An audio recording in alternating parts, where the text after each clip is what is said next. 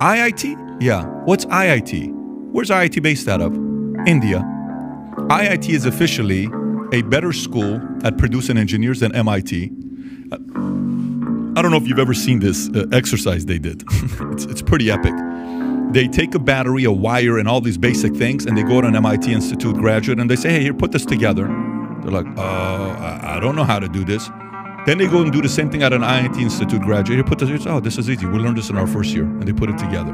And then they said, as good as MIT is, IIT is passing these guys up. I spoke at their university in Mumbai. I don't know what year it was. 5,000 people were in the audience, and you can see the hunger in these guys' eyes, and they're all about technology, you know, innovation, all of that. So I think these guys are going to be the next China. They're a little bit more reasonable. They're a little bit easier to deal with. They also have a history of issues and problems. Their enemy is Pakistan and a few other guys.